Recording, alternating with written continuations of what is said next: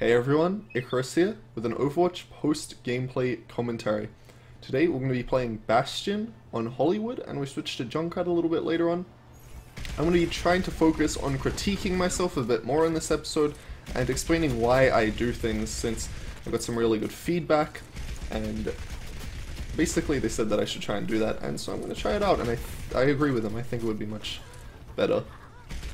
So I start out on Bastion here. Just a quick introduction to this match while we're getting set up. Although I will go over this, I am going to destroy all the rails, and the reason for why I do this is because rails will block your shots, so you want to get rid of them, especially since enemies will have the low ground, which means they can often shoot over the rails while you will have to shoot through them. That's why you want to destroy that. Here I'm just also messing around, since I found out switching forms with Bastion actually fully reloads them. Now, as I said, a bit of an introduction to this match. I start on Bastion, giving into the cancer that Bastion is for a little bit, and I do not have a good match. In fact, this match is pretty much all around horrible until we get to the last point, and this match is basically just going to serve as a never give up sort of thing. And most of the good plays happen on the Junkrat. It's actually probably my best game I've had on Junkrat so far, so we look forward to that. Here, I see the Reaper flanking around. I'm going to shoot him down a bit, and this is actually a mistake I make. At the time, I think it was the right play to go and try and pursue him down in recon mode, but the results of just jumping down are pretty far flung.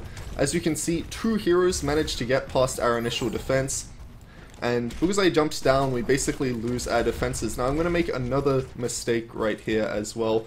I go up here, and I'm thinking about setting up, but then I actually get pretty greedy. I'm like, oh, I want to go up onto this elevator, and I just end up getting killed off because of it, when I should have just set up and tried to kill the enemies that still weren't fully set up on the point. Because I tried to get greedy, they kind of took control of it, my team went down, and we just end up losing it pretty quickly here. And I'm going to change my hero. I'm about to do it, but as you will see in a second, they take the capture point. So because I took so long considering what hero I want to play, I actually just end up losing the capture point. Now I'm going to go try and kill this Reaper, obviously because he's there, but my aim is awful, so I end up going down. Most of the reason why I think I had so much difficulty killing him there is because I wasn't burst firing with Bastion. You want to burst fire with Bastion because he'll be more accurate, essentially. His first few shots, just like Soldier 76, as I explained in yesterday's video, are much more accurate than the rest of them, so you always want to be just burst firing as much as possible to get the most accurate shots you can. And here I switch off to Junkrat because I just want to try and be on the defense as much as possible. Junkrat's really good at stopping massive groups of enemies, and another good part about Hollywood is that you can go onto these roofs. I recommend trying to get the domination up on these roofs because it allows you to get good angles on enemies and shoot down on them from areas you can't normally. Now there, I'm just experimenting with launching myself further away with a mine. It didn't work. That's something I also recommend you always be doing, is testing out things in your games. Just when you have a spare moment, try out some technique that you think might work. Here I'm just sort of shooting off, but fortunately that McCree's going to take me down again. I was not paying enough attention to my surroundings. Because of that, he was able to sneak up behind me and just take me out with a flashbang. Now I take a pretty inefficient route down those chairs. I should have just gone around the side. But at this point I was getting pretty frustrated. I was like, well, you know, we're losing. I have 2 eliminations, but I have the gold medal. Like, this is really annoying. And I was getting frustrated though. I won't try and hide that. Soldier 76 is using his ult, so obviously I'm going to back out. Do not want to get hit by that. Wait before grabbing that health pack. In fact, even grabbing that health pack was pretty risky. Now, just going to end up going down again, and as I said, I'm getting pretty frustrated. But this game, as I said at the start, it serves as an example of why you should never give up in Overwatch. Even though I was really far down, I was like, oh man, I have this gold medal, I have 2 eliminations and I have the gold medal. This is why you don't give up. You can always turn the game with a good ultimate, and that's what happens right here. They're pushing in, and I get a 3-man Riptire, and this is where the second wind happens. This is where I get on the ball and just start going ham, manage to get a nice nice pipe, I guess is the term for getting the direct hit with Junkrat there. And now I'm just going to set up a trap. Something I recommend that you do with Junkrat is setting up traps in choke points. That one's a decent one. I think I should have been setting them up further up. Reaper's going to drop in an ult, and a second Reaper's going to drop in an ult, and I'm just going to try and hit them with as many direct hits as possible. Piping people, or direct hitting them with Junkrat, is what you want to always be aiming for. He's actually got one of the more easy guns to aim with in the game mode, say, but you don't just want to spam it out. If spamming it out, you'll be effective Junkrat, essentially. You'll be average. I'm going to try and throw a trap up here, and I messed that up. Then get a bit aggressive moving into that point. Junkrat's there. The trap behind me gets triggered, and that's a pretty big mistake I made to not just immediately turn to that, because you should try and pay as much attention to possible as your trap location. Because I messed up my trap placement, I just sort of figured it was there and didn't pay too much attention to it. I'm going to set it up again, and as I've already been saying, I should be setting these up further up. The enemy is being incredibly aggressive. Most of the fighting is happening further up, so I should be setting up there, send out a Riptire. I detonated that one pretty early, don't end up getting any kills because of it, but that's because it was probably just going to be killed off anyway. Now here, I actually hear Reaper's footsteps around me. I know there is a Reaper in the area, I just don't know where, so I'm going to back off because I don't want to get jumped down and have die happen on me. I'm going to back off into this corner and just destroy these railings while Soldier 76's ult is going on, because you always want to be doing something while playing the game. You don't just want to be backing off and hiding for no reason. Zarya is going to walk into my trap, so it does end up paying off. And as soon as they walk into the trap, basically what you want to do is just aim for them and detonate the mine. Now I'm looking for another trap spot. Since people have been coming up into that area, I set it up over there. That's another thing you want to pay attention to, is where people are moving as a Junkrat. Your traps can actually one-shot most heroes, most low health heroes, 200 health heroes. If they get in the trap and there's a mine there, you can just detonate it and it's pretty much a guaranteed kill. Lucio's used his ult now, so I'm just going to get as aggressive as possible since they have that extra HP pool.